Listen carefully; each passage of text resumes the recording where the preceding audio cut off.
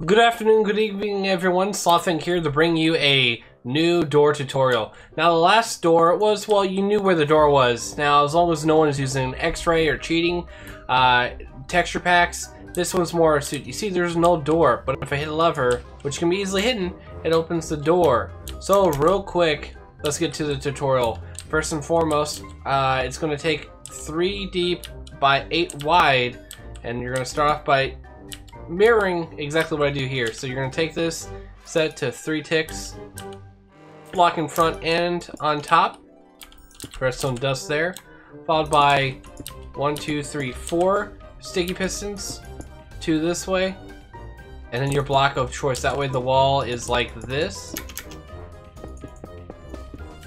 From there you're going to build like that, dust there, repeater going that way on 4, 2 redstone dust. You'll mirror that. Alright, and so we're back putting the input here on, and it works. All I have to do is fill in the wall around, and there you have it. You can attach this to a TV flip-flop or anything else so that it opens on the button and then switches off however you so choose. As always, this is Slothfang. Feel free to check out my other tutorials and my other series, including Minceraft. Feel free to subscribe and check out my Patreon. Good afternoon and good evening.